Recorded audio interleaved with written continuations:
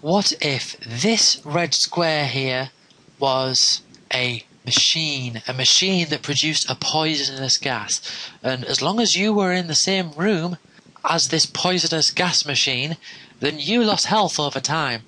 So as soon as you destroy it and it doesn't exist anymore, it'll just stop. Everything will be back to normal. Well, there's a way that we can do that. I mean, losing health over time, that's simply using an alarm. So as we would usually do, we'd have to create an alarm to say, you'd say after so many steps, make your health 1 less, reduce it by 1. And then you'd have the alarm set itself, and it would keep going round in that circular motion.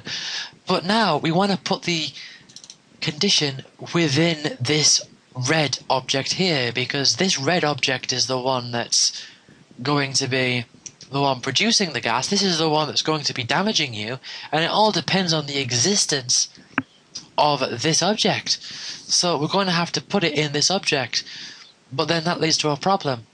The object itself has health, and we want health to go down, but we don't want its own health to go down. What we'd want to do is we want to reduce the health of the control object. Now there's a way we can do that. First of all, let's just set the alarm. So alarm 0 equals, let's say, every 40 steps. Alarm 0 equals 40. Add the vent alarm 0, and we have the code. We have the code to reset the alarm, and we want to have the var health minus equals 1. Now, if I did that, it would reduce its own health by 1 every 40 steps, but I don't want to do that. I want to do that for the control object. So what I would have to do, I'd have to specify that I'm talking about the object control. So put obj control, that's the name of the object, dot.